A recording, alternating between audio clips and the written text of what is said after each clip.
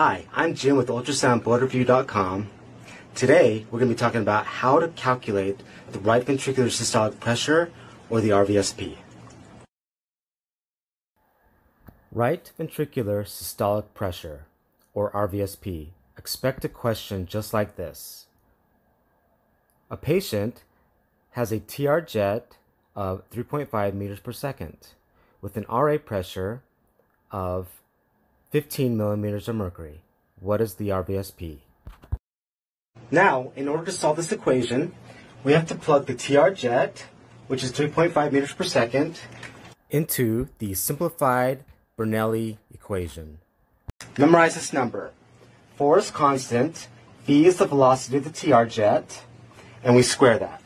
So we'll take 3.5, plug it in for v, and we'll get 4 times 3.5 squared. Now, in this equation, we're going to square this number first. So 3.5 times by 3.5 is 12.25. Then we times that by the 4. 4 times 12.25. And this equals 49.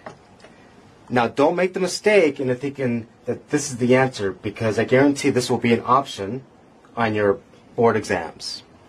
What we have to do is now add the RA pressure, which is this. So we're going to take 49, add that to 15, and that gives us 64 millimeters of mercury.